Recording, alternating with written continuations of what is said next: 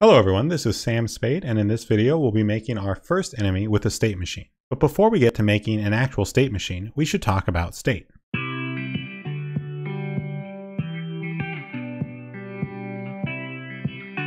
You can think of state as just being the way something is. A switch could be in the on state or the off state. A game could be in a pause state or an unpaused state. And state can be anything from something very simple, such as just a bit of stored data, to something very complex, mixtures of code and actions, nested states, and more. Now let's think about the elements of a state. First, you have the state itself, whatever is happening while something is in that state. But in addition to whatever happens in the state that we're in, eventually we're also going to want to think about whether or not anything should happen when we enter a state or when we exit a state. And of course, what is the trigger or triggers that will move us from one state to the next? In this tutorial, we're just going to deal with things that happen in a state and the things that trigger new states.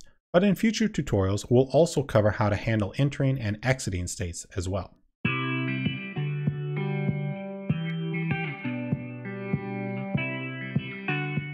So now that we have a basic idea of what a state is, let's talk about state machines. There are more formal definitions of state machines and different types of state machines, but for our purposes, a state machine is just the thing that handles something having multiple states. It needs a way to determine what the state is and what code to run while in that state. One important thing to understand here is that a state machine is an abstraction. It's a conceptual machine. There isn't going to be one thing necessarily that you can just point to in code and say, this is the state machine. And there can also be different ways of implementing the exact same state machine. But the whole thing conceptually is something that we can think about and describe and in fact diagram, which is what I'm going to do next. So I'm going to show you a basic diagram of our Crusher's state machine. It's going to have three states: a waiting state, a falling state, and a rising state.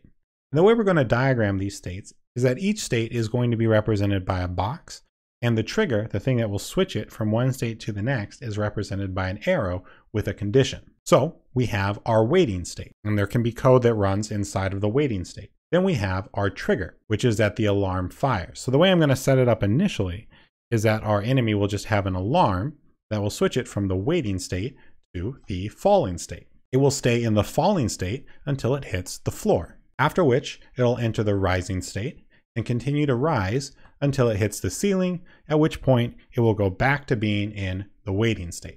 And this particular enemy will just continue through these three states: wait, fall, rise, wait, fall, rise. But speaking of states, now we get to the real question: how are state machines implemented in GameMaker? Well, there are several main ways to do so. The first is a switch statement. This is what we're going to start with, and I think that it is the simplest and most straightforward version. But it does have some limitations, and we're eventually going to hit those. The second way to implement a state machine is with functions.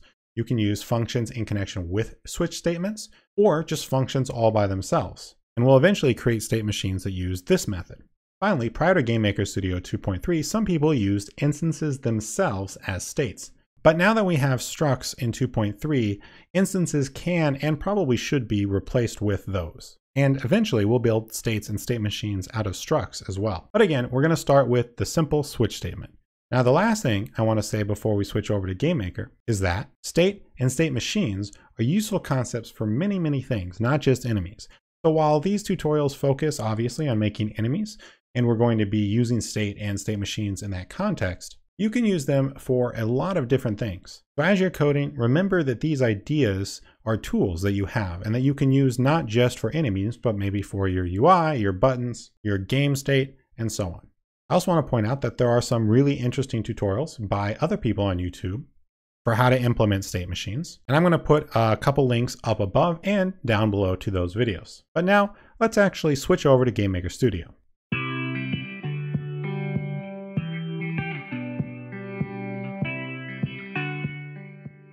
So here we are in GameMaker Studio. We have our new enemy, Object Crusher. I've given it a sprite that is 40 by 60. Its origin point is at the top center. This doesn't matter all that much, but it does make it easier to place in the room. As with all our mask sprites, this is just a full image mask. And I've already placed it in the room. Here's our enemy itself. It has a create state, a step state, and then two alarms. For the moment, I'm going to stick with using GameMaker's built-in alarms because they're very straightforward, simple, and more than sufficient for what we need right now. I do have a whole series on different ways to do alarms in GameMaker Studio. There should be a link in the top right. And we'll be using some of the more advanced methods down the road. But for now, the built-in alarms are more than fine. So here's our create event. We'll have hspeed and vspeed, which we'll need for our move and collide script. We have gravity, and then we have one other variable. We have our variable that holds what state we're in. Now, there are a bunch of different ways to do this. Like I said, you could use numbers, enums, and honestly, the enum way is probably how I would do this normally. But I really like strings for teaching purposes because it's very easy to see what state you're in. The debugger will show you text rather than a number, which it would do if you were using an enum. And while it's not quite as efficient, when we're just doing simple enemies like this, using text is fine. If you were to do this in your own project though, I would probably use enums, and we will be switching to that later on. So now we can look at our step event, and here we have our state machine. We have our 3 states: waiting, falling, and rising. And let's look at each of these states individually. So in our waiting state, all we do is we check to see if alarm 0 is set to -1. This is how you know if a built-in alarm is off in GameMaker. If it is set to -1, that means the alarm is off. So we're going to set it to room speed times 3 or 3 seconds. And that's all the code that we really need in our waiting state. All alarm 0 does is set our state to falling. So when this alarm goes off, we will switch our state to falling. The falling state simply adds gravity to vspeed. And if alarm 1 is off, it will check to see if there is a place meeting 1 pixel below the object. So as with the last tutorial, we're offsetting our mask by 1 to check for a collision with the floor directly beneath us. And if there is a collision with the floor directly beneath us, then we set our alarm to be room speed or 1 second. We could reverse this. We could do a place meeting check, and then only if the alarm is off, set the alarm. But I like checking to see if the alarm is off, then we do a collision check, and then we set the alarm. Both versions would actually get you the same thing, but this version is a little bit faster because it won't do the collision check once the alarm is running. Alarm 1, much like alarm 0, simply switches the state to rising. In our rising state, we are adding negative gravity. So again, this is that idea that we talked about in the first tutorial with the little square. By reversing gravity, we're going to make it move up. And then we're clamping vspeed so that it never actually goes up very fast. So it will fall quickly, but rise at a steady rate. And finally, we're checking to see if there is a mask 1 pixel above, and if so, then it's hit the ceiling, and we switch back to waiting. Up here, we reset our alarm, and this whole cycle continues. Note that we're always doing our move and collide. We could move the move and collide script inside to one of the states, but in this case, we always want the move and collide script to run, so we're going to keep it outside of all of our states. So you can see that our square starts at the ceiling, it falls, so it's in the waiting state.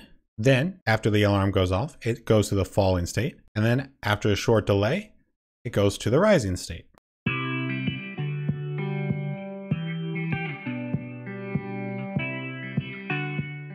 For our crusher, we could actually vary it in a lot of different ways. For example, we could replace the alarm in the falling state and simply switch state directly to rising once it hits the floor. This would remove the delay. You can see that now we don't have any delay. As soon as the square hits the floor, it starts going back up.